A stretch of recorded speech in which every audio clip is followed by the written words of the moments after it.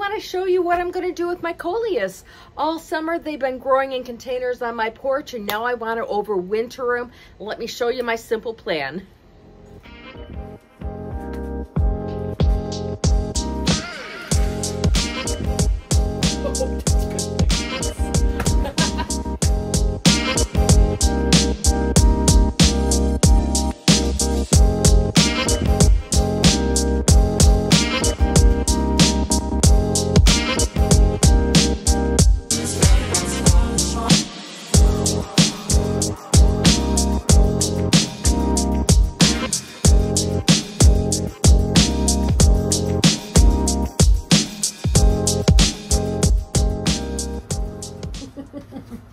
So as you can see, I broke some branches, but I'm totally good with that though, because I was gonna whack this one down just like I'm gonna cut down the other one. So I'm just gonna trim it now instead of in a day or two.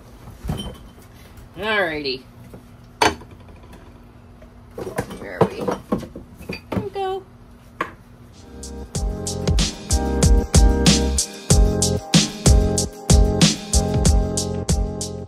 There we go. And this will be really helpful anyway, because we all know, or if you're new to a coleus, these are the kind of plants that when you chop them down, they grow back bushier and healthier. So a good haircut for these guys makes them really happy.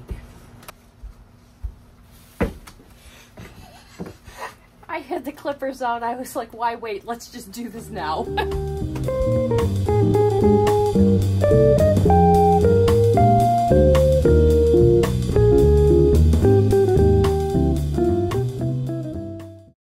I know this may look like a really hard cut to people that are new to gardening, but I'm not afraid of giving plants a hard cut. I think it really just helps in the big picture. And I'm not a novice. I've been studying a lot on the coleus here and how this is a very healthy thing for them. So, I mean, he's happy. Look, he's happy.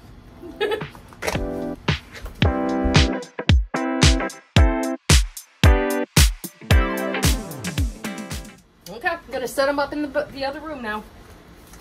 So I ended up planting, or I should say replanting, one of the other coleuses to, I think it was this one here, because the pot that it was in was a little bit smaller, and I want them all in equal sized pots, because it will be easier next year when I'm rearranging everything out there.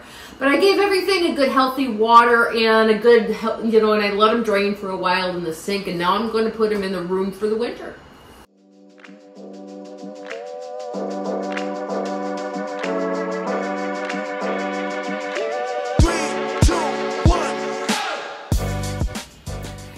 I decided not to trim this guy because he has not gotten leggy, and he's still bushy and green, so I'm just going to let him go big for a little bit longer till I trim this one back.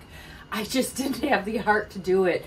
The other ones, they were already leggy and are getting that way, so I was fine trimming them. Okay, so there we go. This is where these guys are going to hang out this winter.